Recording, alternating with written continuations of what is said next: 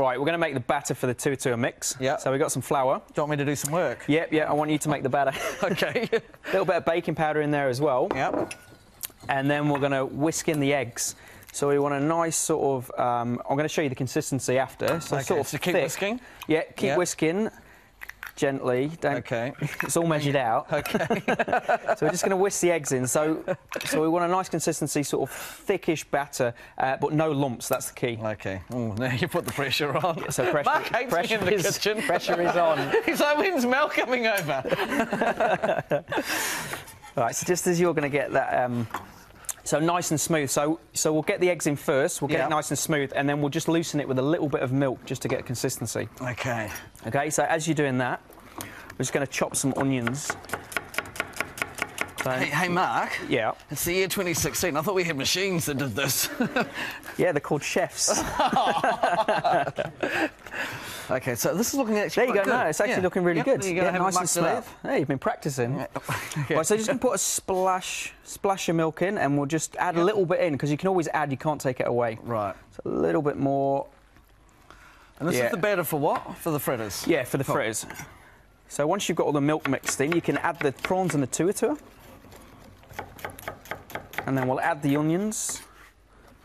I've got to admit, I've never tasted a Tuatua before. Oh, you'll taste one after. It's awesome. What's it taste like? Clammy. Clammy, okay.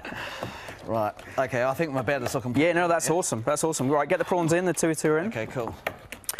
We've just got a bit of chilli in there as well. Just going to chop up.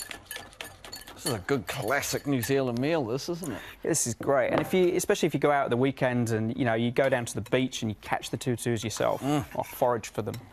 So a little bit of corn in there as well. Okay. And a little bit of coriander.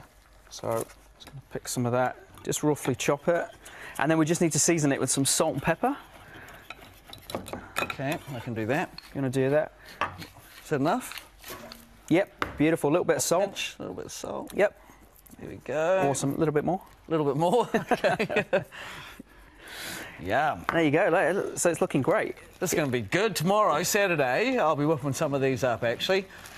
Yeah, really simple, really fast. And then all you'd need to do, I mean, you can put any ingredients you want in here, you know, favourite ingredients, pop them in. You know, if you don't like tuatuas, just use prawns or mussels or white bay, anything you want.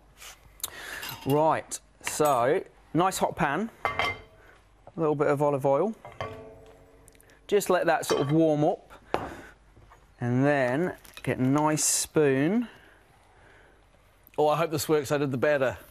There you go. Okay, so a couple of spoons on top of each other. So you want that sort of pan nice and hot, so as it's sort of falling, it's setting as well.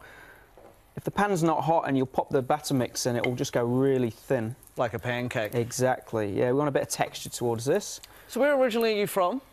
Just outside Manchester. So in New Zealand, we always talk about our seafood, and I know that we really love our seafood here. Is it as good as we make out? No, it's actually really good. Okay. Like, I love the seafood over here. The closest thing we had to seafood in Manchester, well, Blackpool, was crab sticks. Right, okay. Yeah, which weren't the best. You're spoiled for choice here, then. Yeah, so obviously a lot more seafood in New Zealand now. So we're just going to keep that on a medium heat. You can see it sort of bubbling away, and we're just going to keep an eye on that. Right.